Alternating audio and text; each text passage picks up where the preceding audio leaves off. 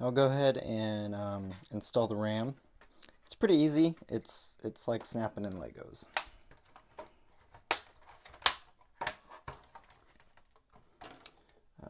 You want to bend it out.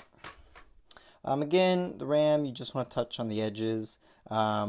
These ones are nice. They have these heat sinks. Honestly, the best thing about them is they look cool, and then you can touch them. They're easy to grab. But they also, theoretically, would let you overclock them. So I'm going to open tabs. Actually, don't need this one. Open the outside one. And, oh, that's the wrong way. Want to make sure that groove is lined up.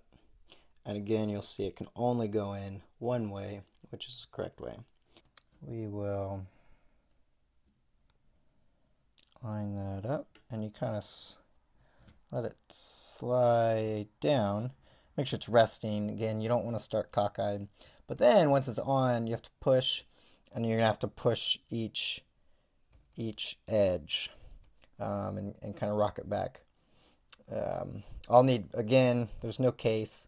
Normally the motherboard would be up. I have to hold it and push it in.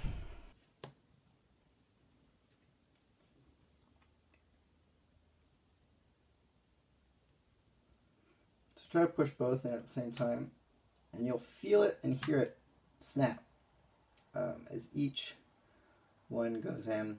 Again, you have to push pretty hard.